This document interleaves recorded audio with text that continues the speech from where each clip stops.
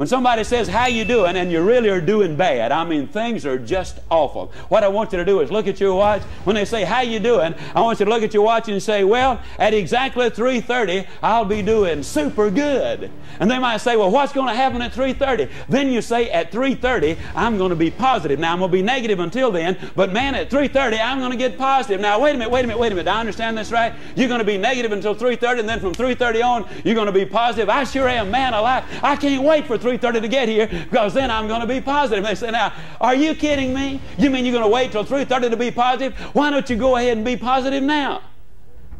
Then you look at him and you kind of smile and say, Zig Ziglar was one of the world's most popular motivational speakers. Ziglar was one of 12 children raised by a widowed mother during the Great Depression. He wrote over 25 books, including See You at the Top, and inspired millions of people around the world. In this exclusive training, Ziglar shares with us the incredible power of the right mental attitude, the massive impact it can make on your life, and what you need to do to develop it. Special thanks to the Ziglar family for partnering with us to release this exclusive content on our YouTube channel. Enjoy.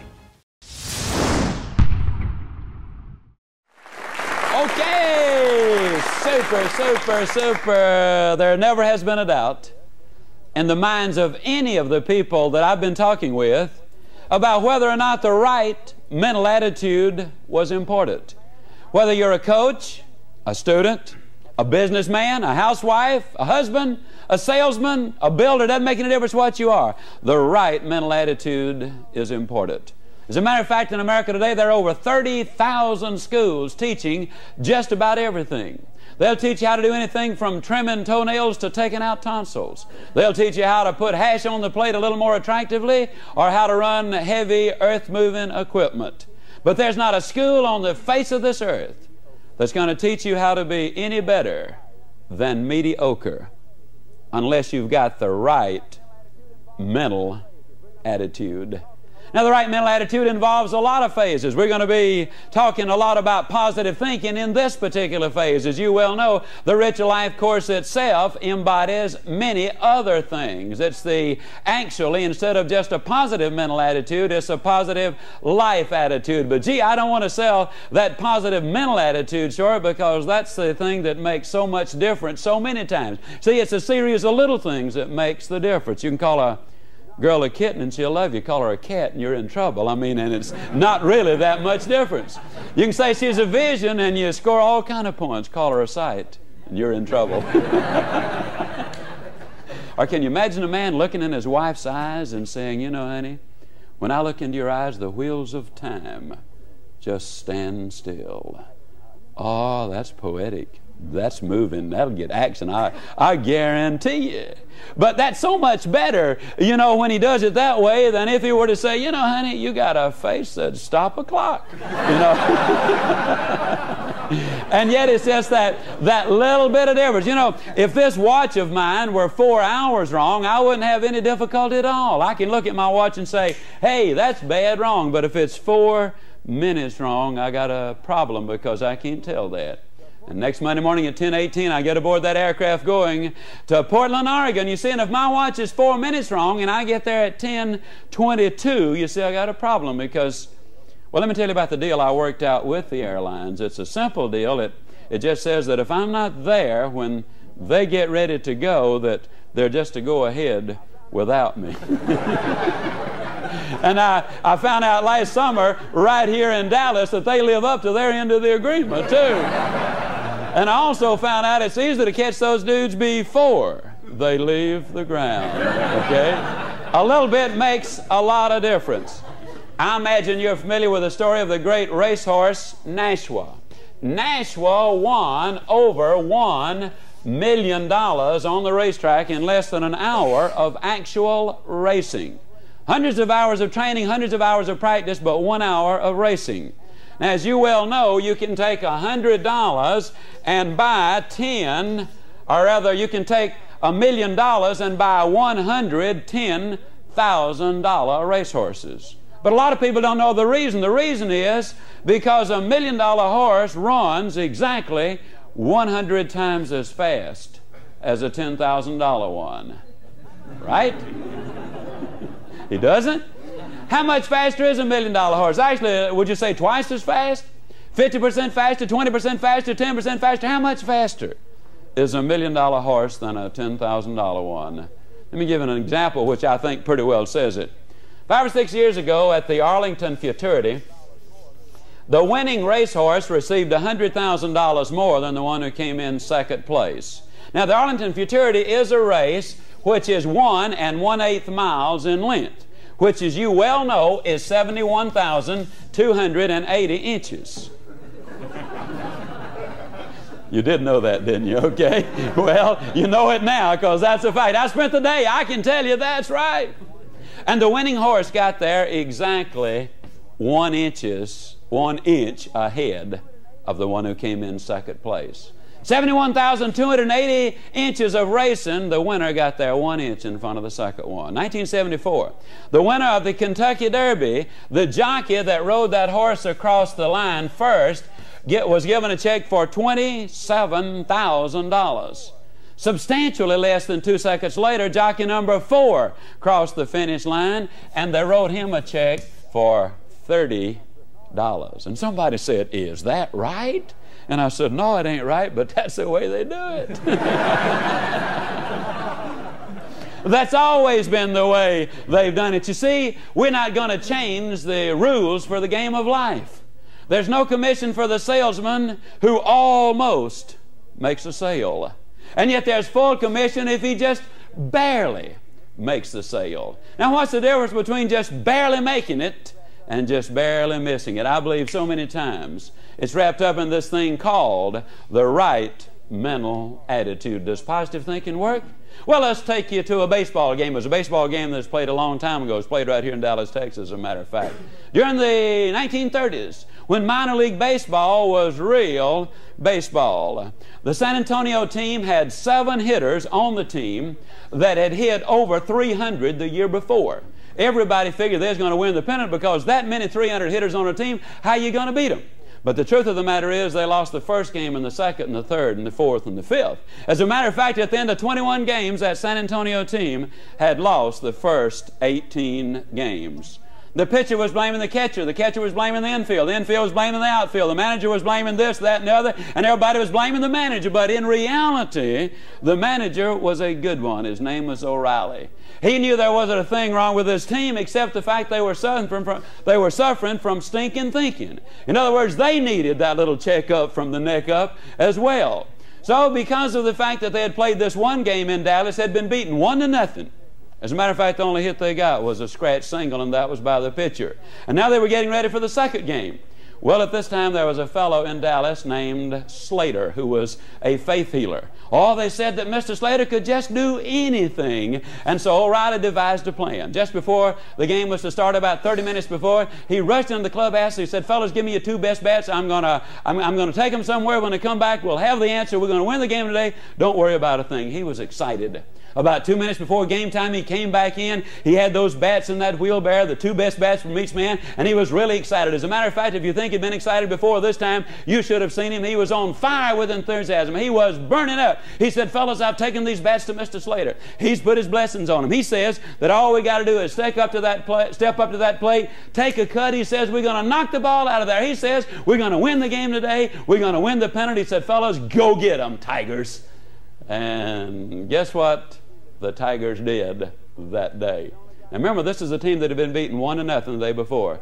They'd only gotten 1 hit, and that was a scratch single. But today, same ballpark, same team, same circumstances, this team, the San Antonio team, got 37 hits. They scored 22 runs. They hit 11 home runs. I don't think I need to add that they won the game. As a matter of fact, they went on to win the pennant. But ladies and gentlemen, here is the kicker. For years, they sold Slater bats around the Texas League at an enormous premium. But the interesting thing is they never proved that Slater had ever even seen the bats. Let me ask you a question. Suppose he had seen the bats. What could a fellow do to a pile of wood?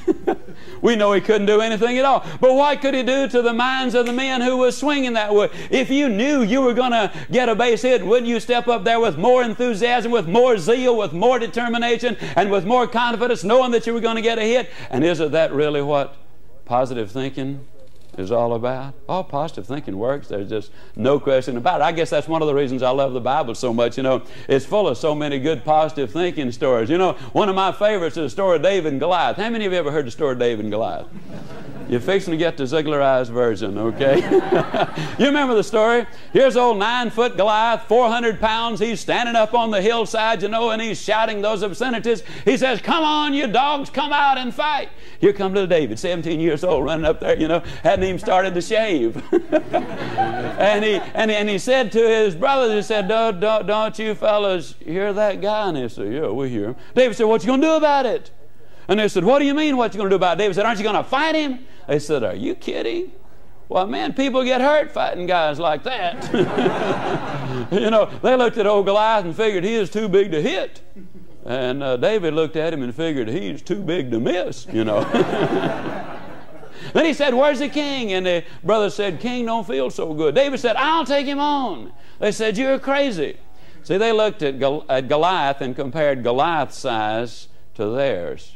Boy, that made him big. 9 feet tall, 400 plus pounds.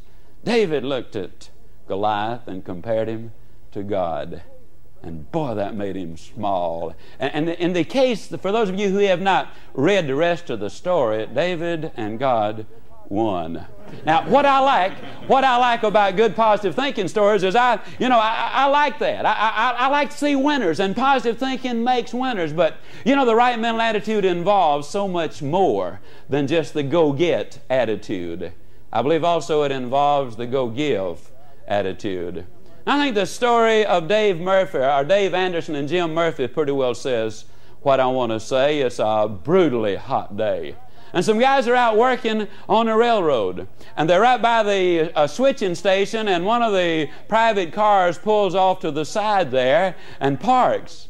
And the short section of the train that it was on was going to sit there for a couple hours, obviously. And all of a sudden, when the guys were working, they saw the window come up in the back car, which was the most beautiful car they'd ever seen. Handmade, absolutely magnificent. And a voice called out to the crew foreman, "Dave, is that you?" And old Dave Anderson looked around and said, "Sure is, Jim." And Jim said, "If you got a few minutes, can you come visit with me?" And old Dave said, "Man, I sure have." So he was glad to get out of that hot sunshine, you know, and he walked in, and they visited there for about an hour. And then finally, when Dave left the car, he shook hands very warmly with Jim Murphy, and he went back to work. And the other guys crowded around old Dave and said, "Dave, was that Jim Murphy, the president of the railroad?" And old Dave said, "Sure, that's Jim." They said, "You mean you know him personally?" And they said, "Know him personally? Why, I've known him for over 20 years. As a matter of fact, Jim Murphy and I went to work with this railroad on exactly the same day. We started together. Sure, I know him well." And one of the guys says, "Well, Dave, I don't understand. Jim Murphy is now the president of the railroad, and you're still out here working in the hot sun. So how do you explain that?" And Dave Anderson very quietly said, it's very easy to explain. A little over 20 years ago, I went to work for $1.75 an hour, and Jim Murphy went to work for the railroad. See, I don't care what you do in life. If you go to work for a company and want a good salary, you'll probably get it. But if you go to work for the company with the idea of working for them, not only will you get a better salary, but you'll get infinitely more satisfaction out of life. If you study your grades in school to make a grade, you probably will make a good grade. But if you will study for the knowledge that is there, if you'll really explore ambitiously what those books have to offer, not only will you get a better grade, but you also will get the knowledge that is so important. The go-give attitude is important. The Jim Murphy, Dave Anderson story says a whole lot. I think the story of Israel also says a lot. You remember 1948 when they were reborn as a nation exactly as the Bible had said they would? You remember since then there have been something like 3 million people either to settle there or who were already there. And this is in one of the most isolated sections of the world as far as the geography is concerned. They're surrounded by their natural enemies, and there's a lot of desert there. It's not exactly the garden spot of the world. And yet in just a little less than 30 years, they've made it the showcase of the world, where crime is almost non-existent, where poverty is way, way down, where there's a spirit and a national pride there that's absolutely beautiful to see. And the reason is very simple. Each immigrant who comes into Israel, each one of the Jews who were coming home, came because they were delighted to come home. But they also came, they wanted to get something, but they also came perfectly willing to make their contribution. You see, that right mental attitude has a great deal to do with that. And everybody's attitude is important. I don't care whether you're a school teacher or the principal of the school or a salesman or a housewife or a builder or a major in the army. It makes no difference what you are. With the right mental attitude, you can do so much more. Now, here's something I've noticed about attitude. I've noticed everybody's got a good attitude when things are going good. You know, when people are pleasant with them, they have a good attitude. When people smile at them, they smile back. If things are great, they got a good attitude. But when things are not so good, sometimes that's a different story. One of the objectives of the Richer Life course is to do this. It's to share with you some procedures and techniques so that when things are good, you're going to have a good attitude. But when things are bad, you are still going to have a good attitude, which means that soon things will be good for you. You know, I think the story of Mr. B really says what I want to say about this. Mr. B called a meeting. Had all of his people together. He said, I noticed some of you are coming to work late. I noticed some of you are leaving early. I noticed some of you spend too much time on a coffee break. Some of you spend too much time on a lunch break. Now, maybe that's not your fault. Maybe that's my fault.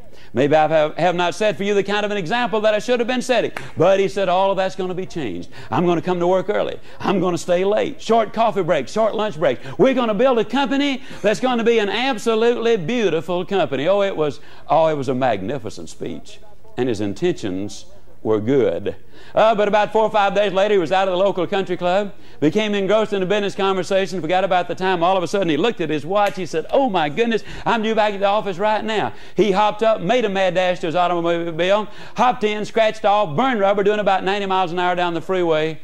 And all of a sudden, the long arm of the law entered the picture and gave him a ticket. Oh, now you're talking about a man being unhappy, but he was really upset. He said, you know, this is ridiculous. Here I am, a peaceful, tax-paying, law-abiding citizen, minding my own business, and what does this guy do? He comes along and gives me a ticket. What he ought to be doing is out looking for the robbers, the murderers, the arsonists, the people who are breaking the law. Leave us peaceful taxpayers alone. Oh, he was really upset, and by the time he got back to the office, it was about an hour late. So when he walked in, he did what management has done since the beginning of time. Every time they get their hand caught in a cookie jar, they say, look yonder, and then nobody looks here. So in a very loud voice, he called for his salesman. He said, come on in. I want to find out about the Armstrong accounts. You've been fitting with that thing 6 weeks or longer. You've had enough time to sold the deal a dozen times. Just come on in here and tell me either yes, you did sell it, or no, you did not sell it. Well, the sales manager very quietly and meekly ducked his head and walked into the room and closed the door behind him and said, Mr. B said, you know, I assure you to tell you this. I thought we had that deal. I thought it was sold, but at the last minute something happened. I don't know what it was, but at the last minute we lost the deal, and I sure am sorry, Mr. B, but if you think he is sorry then, you should have seen him about 2 minutes later, because you're talking about a man getting a riot act read to him. The sales manager really got it. Mr. B said, now this is really ridiculous. For 18 years you've been my sales manager. For 18 years I depended on you to bring in new business, and now we have a chance to get the biggest account of all, and what do? You blow it. Well, I want to tell you something, friend. Just because you've been here 18 years does not mean that you got a lifetime contract. Now you go out there and replace that business, or I'm going to replace you. Oh, he was really upset. But if you think he is upset, you should have seen the sales manager.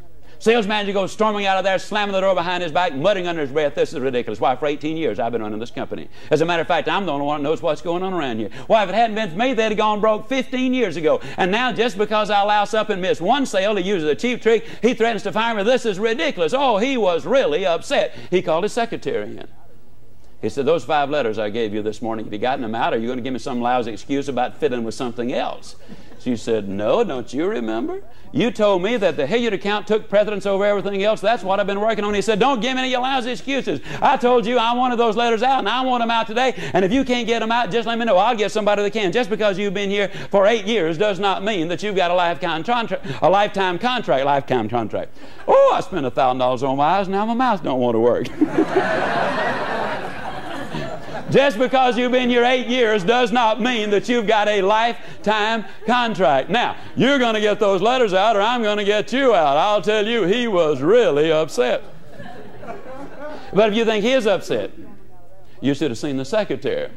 She goes storming out of there, muttering under her breath, "This is really ridiculous. For 8 years I've been running this company. As a matter of fact, I'm the only one that knows what's going on around here. Why, if it hadn't been for me, this company would have gone broke 10 years ago or 5 years ago, right after I got here. Why, I'm doing everything around here. Now, just because I can't do 2 things at one time, he used a cheap trick. He threatens to fire me, and him fire me as much as I know about him. Who does he think he's kidding anyhow?"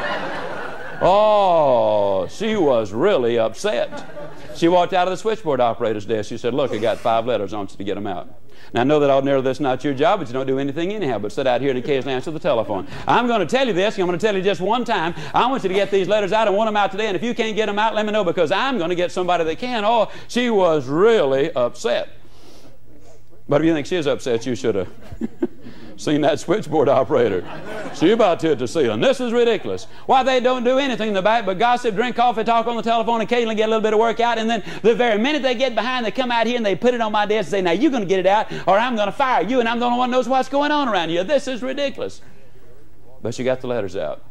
Got home, she was still furious. She walked in the front door and slammed the door behind her, walked into the den. First thing she saw was a 12-year-old son laying there on the floor watching television. Second thing she saw was a big rip right across the sleeve of his breeches. She said, "Son, how many times have I told you? When you come home from school, put your play clothes on. Mother has a hard enough time as it is supporting you and sending you through school. Now you've disobeyed me, and just for that you're going to go upstairs right now. There's going to be no supper for you tonight and no television for the next 3 weeks." Oh, she was really upset. But if you think she is upset, you should have you should have seen that little boy.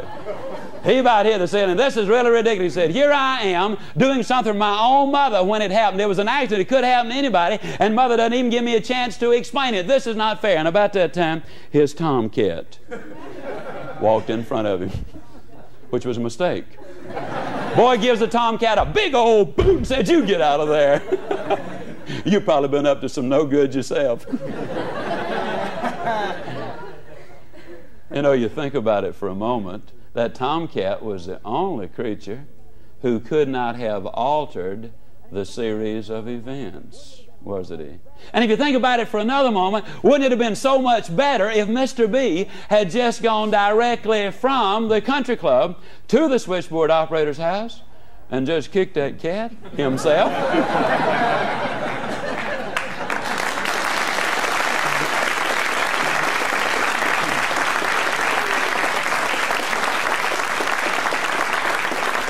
See, it left all those other people out. Now let me ask you a question. Whose cat have you been kicking? Now let me ask you another question. Have you been letting somebody kick your cat? You see, ladies and gentlemen, the bum on the Bowery and the superintendent of your schools have got a lot in common. The bum on the Bowery and the president of the bank have got a lot in common. The bum on the Bowery and the mother of the year have got a lot in common. The bum on the Bowery and your pastor have even got a lot in common. The bum on the Bowery and the most successful man or woman you've ever met have got a great deal in common. Every last one of them have suffered frustrations, disappointments, defeats, and setbacks. Every human being that ever trod on planet Earth, every one of us have had those things happen to us. But the difference between the bum on the Bowery and the superintendent of schools, the difference between the bum on the Bowery and the most successful man or woman you know, is the way they react to the negatives of life. It's the way they react to the cat kickers of life. You see, life is full of cat kickers. And the way we react to them is going to determine how high we're going to go. The way we react to defeat, the way we react when we have failed at one specific time or one specific project, that really is going to be the determining factor. How do you react when somebody kicks your cat? Did you ever check out of a motel and the clerk just literally tears your head off? Can you understand that it's got nothing to do with you? That somebody had just stopped by and kicked his cat before you got there? Did you ever go in a restaurant, you know, for a cup of coffee and you sit there? And you sit there? And you sit there. And finally you say, ma'am, could I have a cup of coffee? And she said, can't you say I'm busy? I'll get to you as quick as I can. Do you say, we don't have to bite my head off about it, do you? I mean, do you let her pull you down to her level? Or can you understand somebody's been by there kicking her cat before you ever got there? You ever get in a traffic situation, traffic 3 blocks in front, traffic 3 blocks behind, and some idiot behind you sits on his horn, you know? Do you turn around and say, can't you see we got traffic up here? I mean, do you let them pull you down to their level? Or can you understand somebody's just been kicking their cat before you got there? You ever come home from a beautiful day? I mean, everything has gone absolutely great. You walk in the front door whistling and singing, you know, and you say, hi, hon, how you doing? And your mate responds, what do you mean, how am I doing? You're supposed to be in here an hour and a half ago. If you've been putting up with what I've been putting up with all day long, you wouldn't be feeling so good either. I mean, can you understand? Shucks, your mate's not necessarily mad at you. Maybe somebody's been kicking your mate's cat all day long.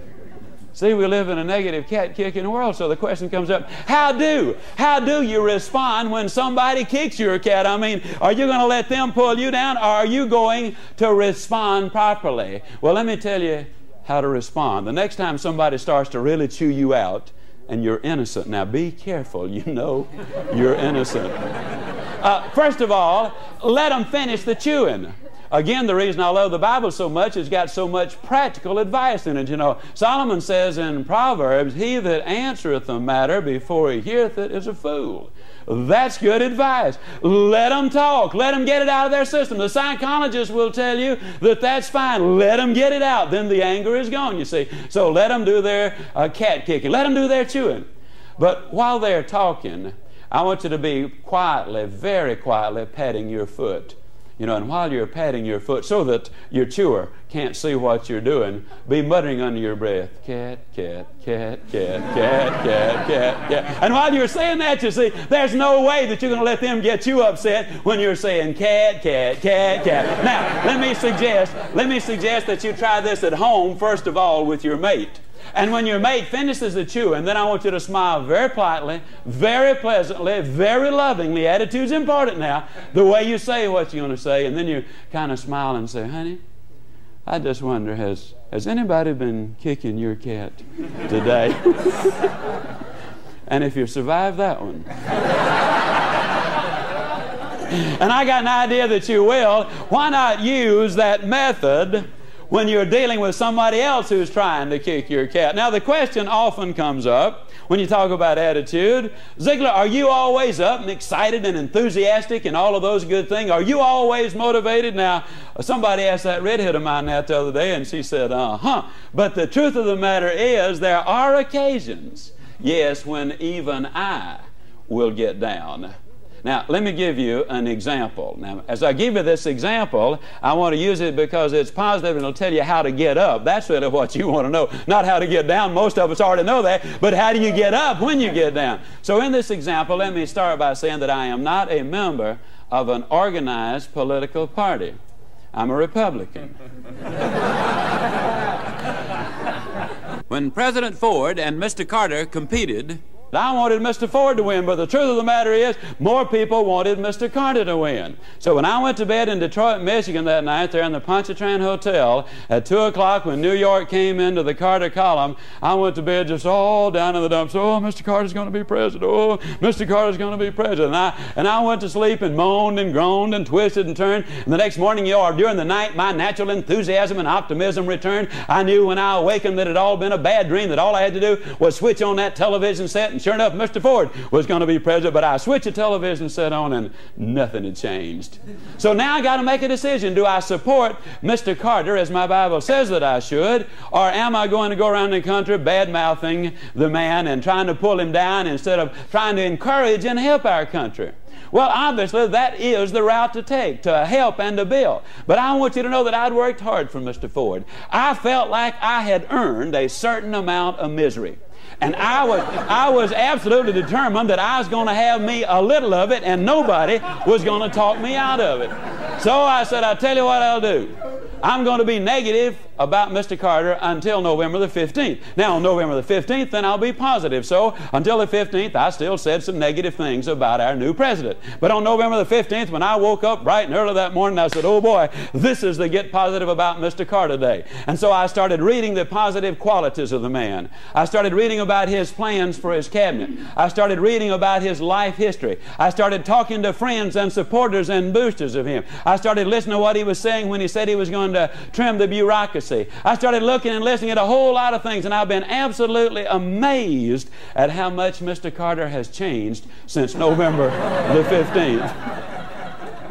Now, let me say something. I was negative for several days because we only elect a president about every 4 years, isn't it, okay? So I felt I was entitled to that much negativism. But what about everyday events? Let me tell you what you do when you have everyday events. When somebody says, how you doing, and you really are doing bad, I mean, things are just awful. What I want you to do is look at your watch. When they say, how you doing, I want you to look at your watch and say, well, at exactly 3:30, I'll be doing super good. And they might say, well, what's going to happen at 3:30? Then you say, at 3:30, I'm going to be positive. Now, I'm going to be negative until then, but man, at 3:30, I'm going to get positive. Now, wait a minute. Do I understand this right? You're going to be negative until 3:30, and then from 3:30 on, you're going to be positive. I sure am, man alive. I can't wait for 3:30 to get here, because then I'm going to be positive. They say, now, are you kidding me? You mean you're going to wait till 3:30 to be positive? Why don't you go ahead and be positive now? Then you look at him and you kind of smile and say, you smooth talker, you. As a matter of fact, you're such a smooth talker, you'd do good in my business. And then what I'm saying is, you're probably thinking there, Ziglar, that's about the silliest thing that I've ever heard of in my life. And you know, I agree with that. But I'll tell you what it does. It works. You know what you're doing? You're kidding yourself. You're laughing at you. And see, when you can laugh at you, it doesn't bother you if somebody else is laughing at you. This right mental attitude is so tremendously important. And since it is so important, what is the method that you use for getting up when you get down? Now, in the next session, we're going to be giving you a precise formula for that. But in the meantime, let's look at the first 4 things that we need to do. First of all, you got to face it. You're down. I mean, you know, that's just where you are. You look at it and say, hey, there I am. And then you can look and say, do I like what I see?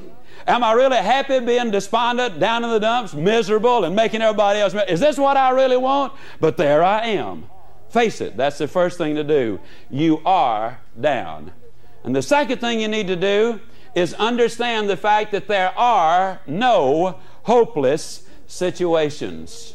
There are only some people who lose hope in the face of some situations. You see, the darkest night since the beginning of time did not turn out all the stars. Then there's the third thing that you got to understand about this attitude of yours. You got to know that it is temporary. You see, this too will pass. And because it will pass, then know that your situation is temporary, that it's not always going to be that bad, and I don't care how bad it is. And when you know that it's temporary, when you accept that as the starting point, then you can begin to build it to exactly where you want it to be. And then there's the most important thing which I touched on just a moment ago, and that simply is to make a decision. Decide how long you are going to be negative. Decide how long you're going to stay down. I decided to stay down several days because I'd lost a presidential election. I took that thing awful personal, you know. And then after I recognized what had happened, after those several days, since then things have gotten better and better and better. Just decide how long you're gonna stay down. If you feel like you deserve a little misery, that's perfectly all right. You don't drown by falling in water. You only drown if you stay there. And so what you got to decide to do is decide how long you're going to stay around swimming there. And then once you've decided that you're going to do something about it, then the minute you make the decision that you're going to come up, that's the very moment you made the decision about how long you're going to stay down. Oh, you know, I get excited when I watch people grow by the week. I've had the privilege in so many of the Richer Life courses seeing lives change so dramatically in just a question of days.